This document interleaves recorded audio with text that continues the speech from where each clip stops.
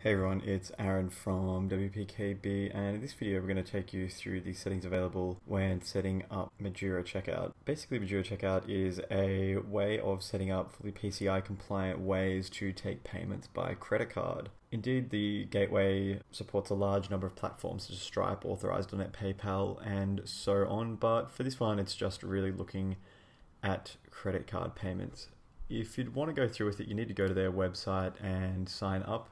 It is not a free service to use, of course, and if you have chosen to go through with it though, of course, it's super simple to set up. All you need to do is click enable, put in your access key, which you'll get after setting up an account with them, and then if you'd like to, just change the title and description here that you can see. The longest part of actually going through and setting it up is signing up with Mijereh, and we're not going to cover that in this video because it would obviously require handling sensitive data, but of course if you want, it's very simple to use and a very cool service to use at that.